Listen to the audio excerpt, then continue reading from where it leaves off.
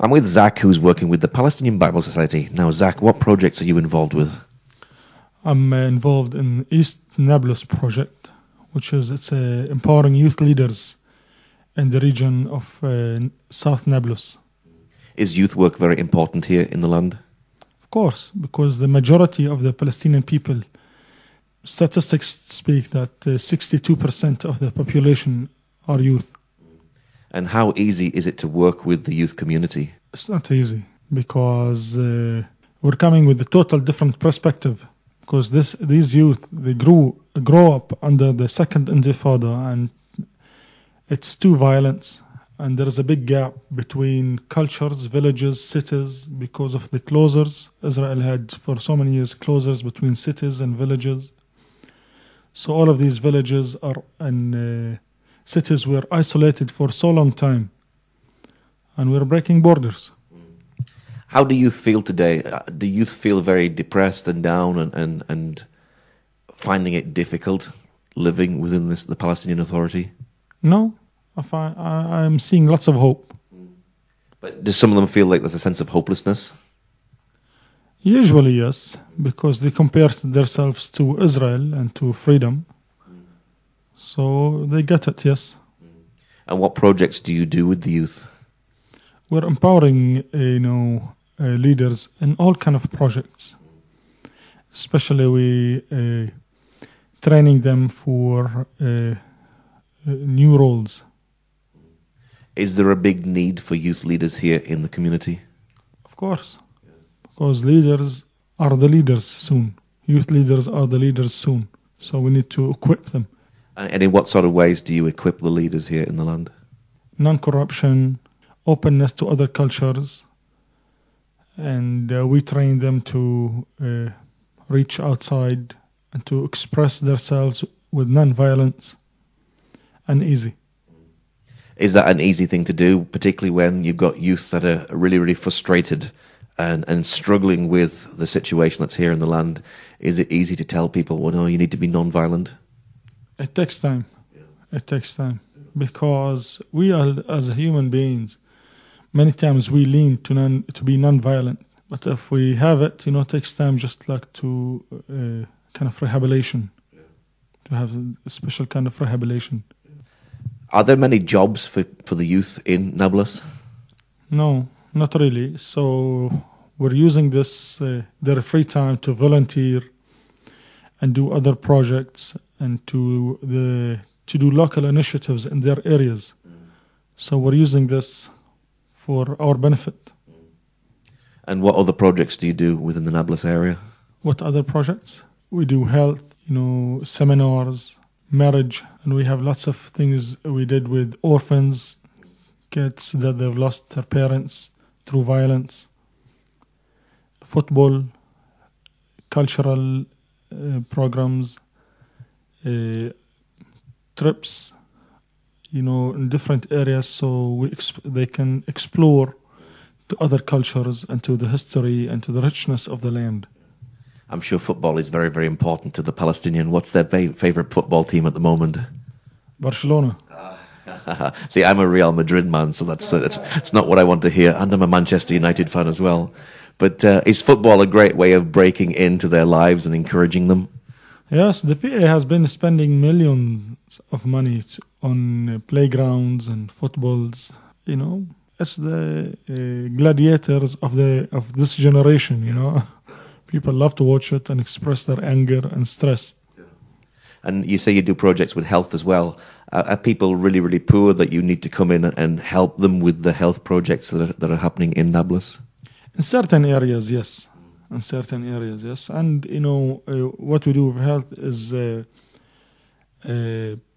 not medical only, only just like information, and clarifying things for them so they could do better in their lives. Do you find that there is a lack of education as far as health is concerned within Nablus? It has been closed for so many years, so there is lack of lots of things. And do you bring doctors into the community to help with the special needs that are there? Yes, we've did many times. We bring doctors and medicine, and we do kind of a doctor's day in certain villages. And that must be very well received from the community. Of course, people love to see outsiders and, people that solidarities, do solidarity with them and show them love. People love to welcome them, and they're very they're very warm people, warm-hearted. They welcome anyone. And you were talking about marriage counselling. Is marriage counselling important for the Palestinian community? Of course, they have lots of divorce, and we have big problems with gender, and woman is always a second class. So she's treated as a second class outside and the house and inside the house. So we work on gender, that woman is not a second class outside and she's not a second class inside. So it's really encouraging the whole community and lifting the whole community up, isn't it? Exactly, because they need it. They need it. Violence comes as outcome of non-communication. When there is no communication, violence becomes the way. So we try to open them to different cultures and train them and, educate them in so many ways so they can express their need or their point of view with no violence. So how has the projects that you've been doing actually been affecting the community? I remember 2 years ago, I've asked one of the leaders, actually a friend of mine that came from outside, asked the leader, it was one of the training leaders, do you have any Jewish friends? And he made it a big story. How could I have Jewish friends? They're all with guns, and all what they want is to kill me and take my home. No. A few months ago, through the opening cultures, I found out that he made a Jewish friend in Tel Aviv. So through these 2 years, we were able to let him communicate and have a Jewish friend. And I hope it will continue and give him different perspective of Jews. Because, so he can understand that not all Jews want to kill him, and he don't have to kill them. It's breaking down the wall and breaking down the barriers. Exactly. Yes. Now, why do you do the work that you're doing? Personally, I'm so influenced and impacted by Jesus Christ. So I believe I'm doing this as reflecting the light of Jesus Christ in my life and his love to nations. And what's your prayer for Nablus? Nablus, it's very dark spiritually. Very dark. People don't know God, and they don't know Jesus. And because they don't know Jesus, they'll never know God, because only Jesus exposed God and made him known.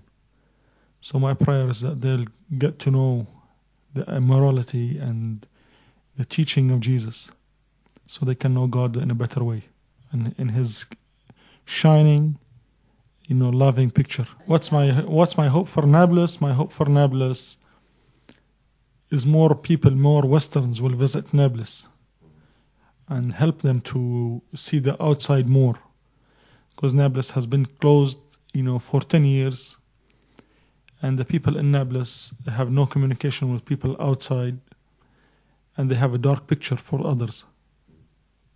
Is it difficult for Palestinians who live in Nablus to travel into other parts of the Palestinian Authority? Now it's easy, but it was impossible for so many years. So you had family members who hadn't actually seen other family members, perhaps? For me, yes. Not in my father's side, but through my mother's side and my wife's side. They haven't seen their family members for 10 years. And finally, what's the website for the Palestinian Bible Society for people who'd like to know more? www.pbs-web.com. Okay, Zack, thank you very much. Thank you.